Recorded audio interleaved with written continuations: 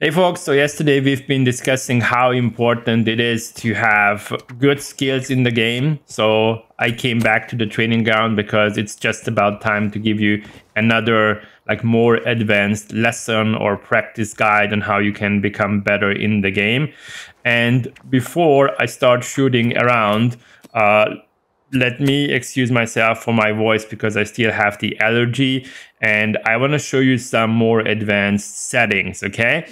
Because these are really important. First of all, I'm gonna start with tapping, peak mode, tap versus hold. So by default, usually people have it on tap, and I've been playing, my last, 800, 900 hours with having it on tap.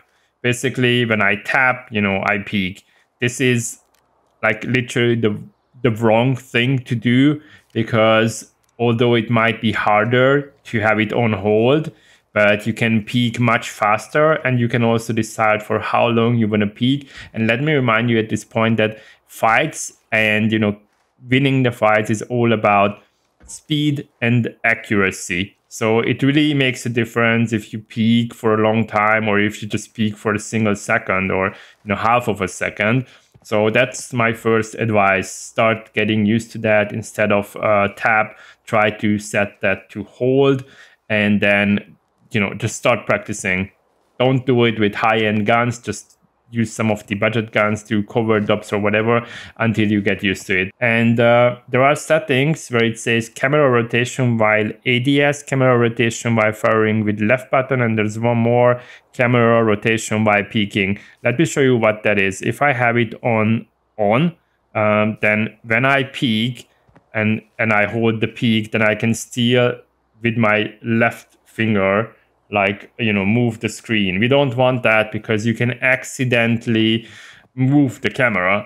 I don't even understand why this is a good option, but have it off. Now that we have set everything properly, we are ready to do the first exercise. And as a warm-up, just to steal targets and do headshots, okay?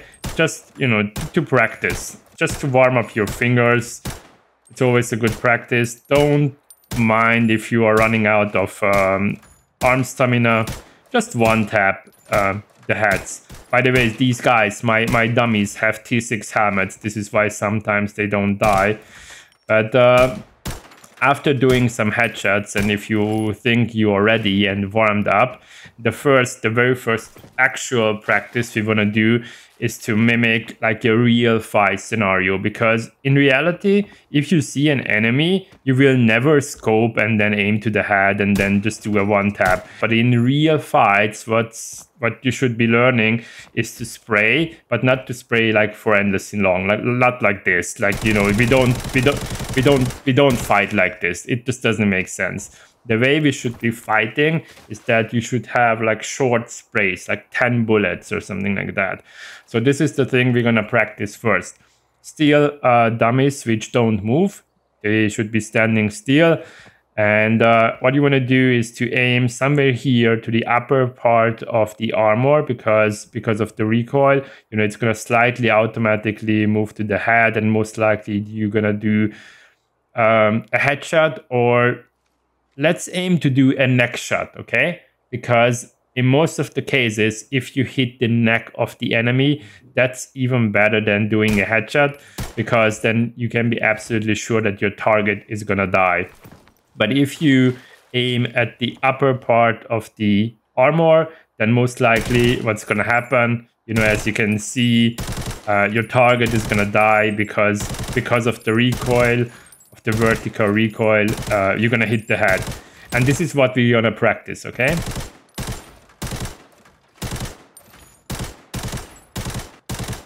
If you want to, you can make this exercise a bit more complex by not just standing still.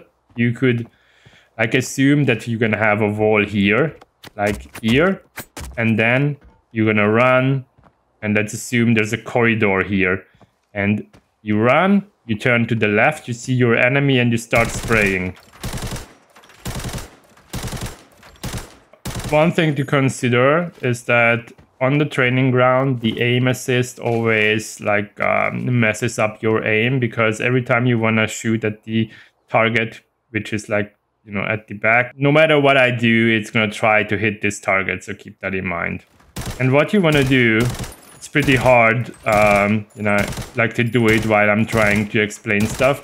But the thing you want to do, the ultimate goal of this exercise should be to do it as fast as you can. Okay, so the aim shouldn't take too long. It's not that game where you can just, you know, aim for hundreds of seconds. You should be fast. You should be practicing to spray them fast without having to, you know, think too much, because you're not gonna have that time.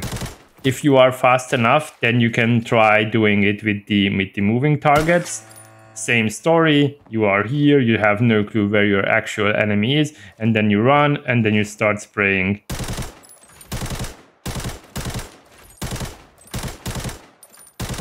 So the next very important thing we want to practice is shooting while we peek. And you can do that again with targets which are standing in one place.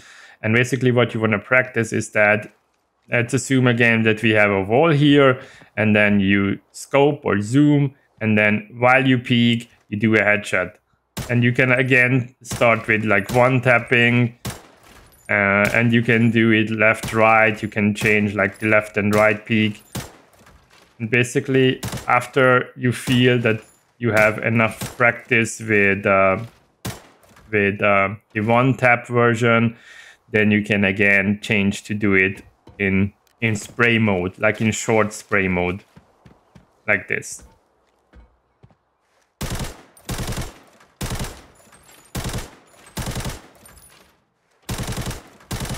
And once you are done with that, or once you feel that you practiced enough, you are doing it for 5 or 10 minutes, then the next thing you want to do is that try to shorten the time of your peak. So instead, like, you know, peaking for a long time, what you want to do to master is just to peak for a very short time and then just shoot. And if you are good in, you know, hitting your targets, then you're gonna know that you're getting there. The next thing we want to practice is crouch shooting. And I know not everybody is doing that, but if you have seen my full you know, Shady Awards video, then you can see that, for example, Kiwi is doing it sometimes. Not all the times, but it's very annoying for the enemy that you start crouching at the time you start shooting. I'm gonna show it like step by step what needs to be achieved, and then good luck with practicing. But basically, if you run or if you spot an enemy, then you need to tap the ADS or zoom button at the same time as you press the crouch, and at the same time trying to aim at the upper part of the body or eventually head. This specifically is something I also need to practice. And I remove my air bows from the desk because I cannot zoom and aim like that, but I'm gonna try to demonstrate as much as I can.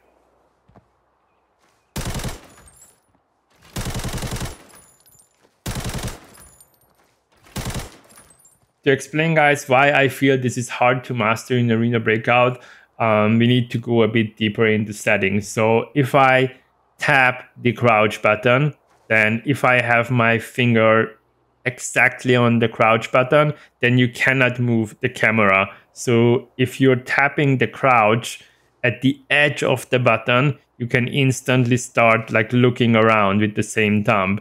But this is like only my problem, because as you can see, I have the crouch on the right bottom side of the screen. For me, it's pretty hard to press the crouch and at the same time zoom and then press the crouch or tap the crouch in a way where I can ensure that I can still aim.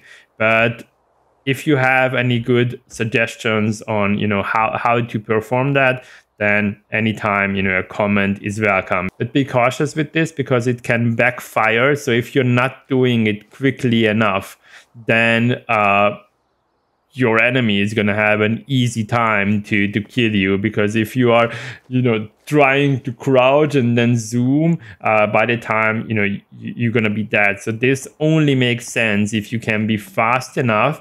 And the idea behind this is that you're going to trick the enemy by revealing you, and then they're going to start aiming at your head, and then at the time they aim at your head, you're going to crouch, and therefore they need to like reposition their you know, their crosshair. Alrighty, the next one you're going to enjoy. This is going to be fun. It's about nading. So nading is an essential part of arena breakout, because if you can nade properly, then you can ensure that you have a big advantage.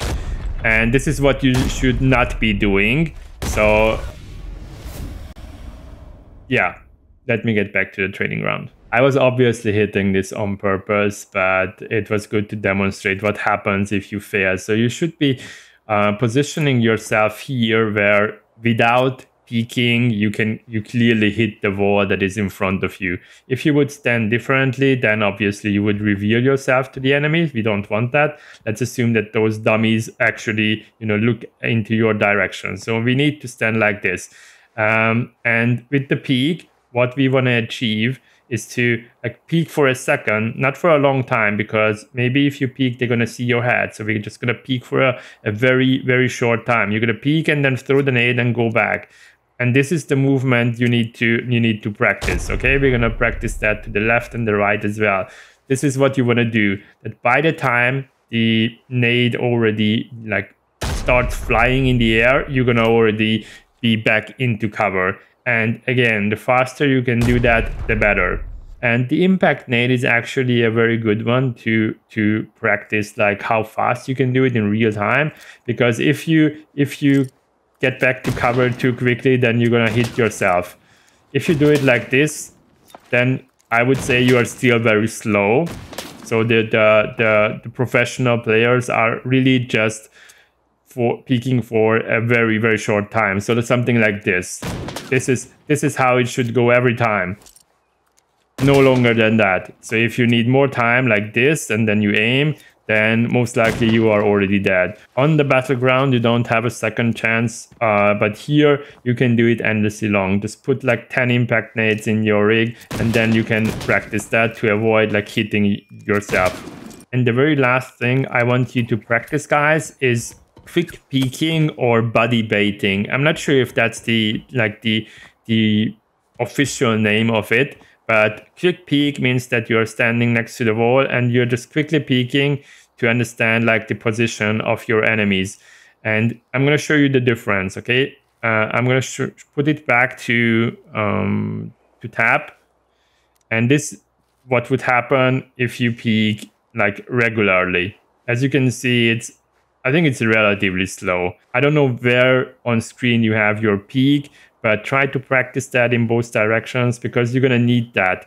And what many of the professional players do is they bait the enemy by standing next to the wall and starting to quick peek. And the people we are talking about who are really professional in the game, don't forget that most of them have experience with other games, Apex Legends, Call of Duty Mobile, PUBG, and whatsoever. So it's not that they've been born with like, you know, godlike skills. Don't be shy to try it out when you are actually in the game, like on TV station, Northridge, or whatever. Try it, okay?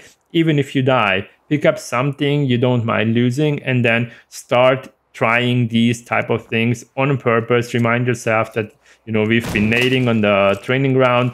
Now in the real fight, I'm going to do the same. And then over time, you just get used to it, and you're going to implement that into your gameplay. And the other one is the body baiting.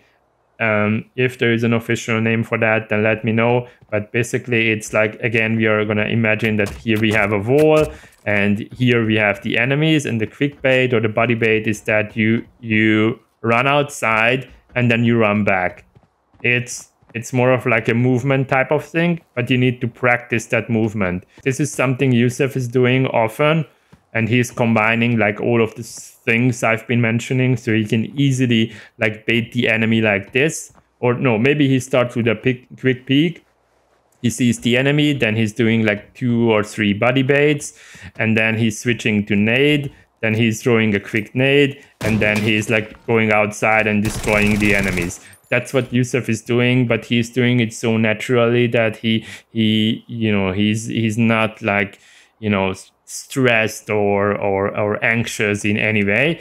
So this brings me back to the original statement of this video. It's all about speed and accuracy. This is what we need to practice. This is what we need to practice on the training ground and then also in the real games. If you guys have any additional ideas on how to practice specific things, then leave me a comment or join my Discord and leave some, thoughts there. It's not something you're gonna learn like in one training session. You need to do it for days, for weeks, or even for months. I've been practicing for a while now, and it just doesn't go like that. I hope you enjoyed and you found it useful. As always, shoot, loot, subscribe, and see you in the next one. Shady out. Bye.